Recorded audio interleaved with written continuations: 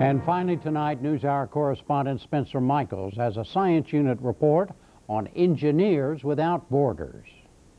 Doctors aren't the only ones crossing borders to help those in the developing world.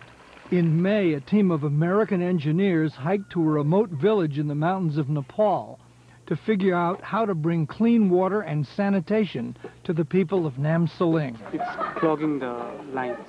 The group from Engineers Without Borders USA was led by its founder, Bernard Amadei, a professor of civil engineering at the University of Colorado, Boulder.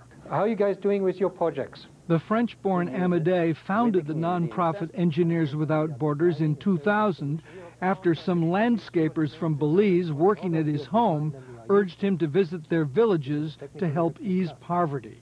One of them really changed my life, the village of San Pablo, where I noticed a lot of little girls, young girls, who were carrying water. That was their job, from the river to the village, back and forth, back and forth.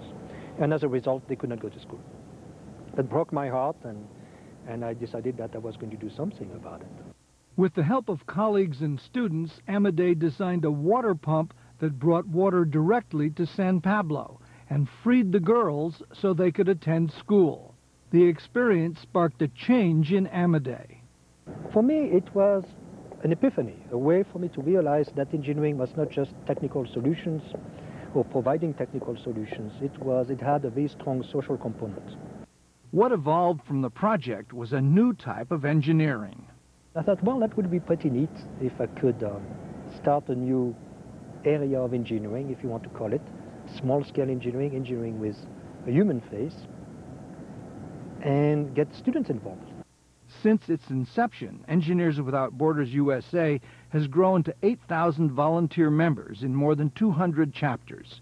Currently, they are working on 250 projects in 43 different nations. We also have a number of assessment trips that are coming through as well. So Meg Van Skyver is the senior project manager.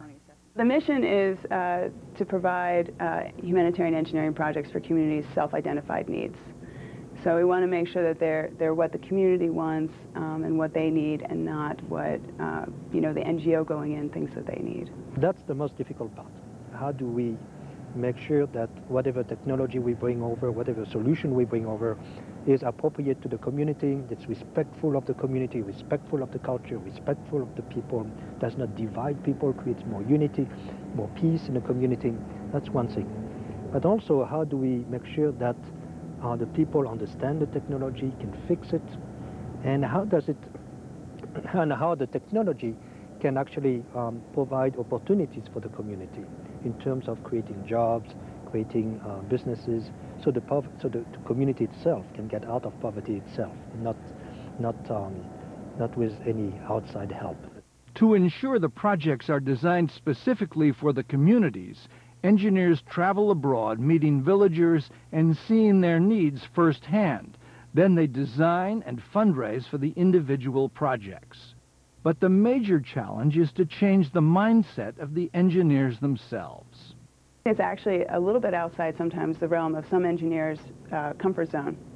Used to sitting in front of a computer or something like that and designing something, and now they're going out into communities and actually helping with people and really trying to understand other cultures. And I think that's something that really diversifies, the engineering base.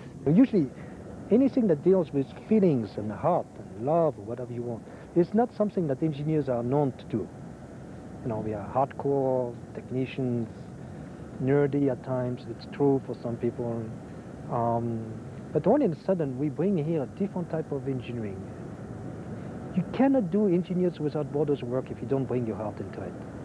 Carrie McClelland is a third-year graduate student in Colorado's engineering program.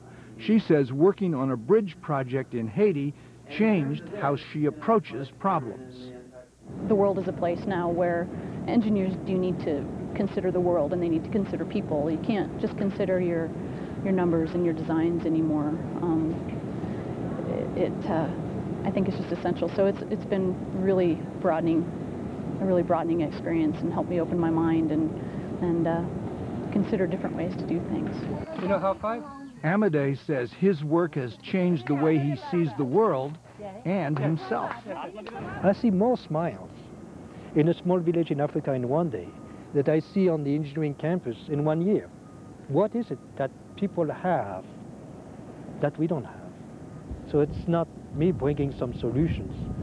It's me working in partnership with people, and those communities that I'm helping with are also offering me so much. It's unbelievable. It's making me a better human being, a better dad, a better friend, better husband, better colleague. That's the bottom line. In October, Amadei received a Heinz Award worth $125,000 for individual achievement in the environment. He plans to use his award money to build a network of vocational schools around the globe to develop the next generation of engineers.